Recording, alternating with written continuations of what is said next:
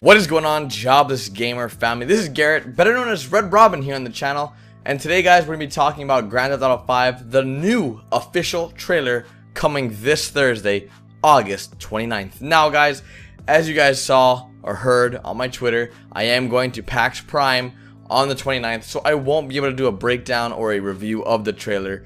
But you guys have many sources you can go to. You can go watch my friend Typical Gamer. I'm sure he's going to have some awesome content and breakdowns over there.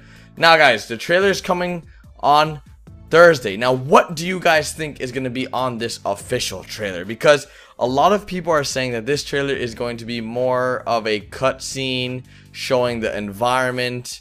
Nothing too racy or scandalous or gory. It's going to be just the environment and showing people, you know, GTA has evolved from, you know, somewhat alright graphics to this whole new different type of game. And that's what I think they really want people to see, is that Grand Theft Auto no longer is just let's kill cops. It's now like let's go golfing, let's go freaking water skiing, let's go do these other activities besides killing cops. And I think, or killing in general, and I think that's what Rockstar really wants to get a point across to like a lot of gamers and parents, because I feel like every time someone dies in the news that's involved in a killing by a kid or a underage person, they blame it on Grand Theft Auto, and I'm pretty sure Rockstar is sick and tired of that.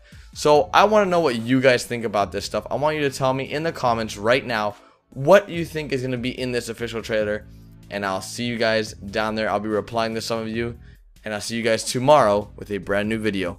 Later guys.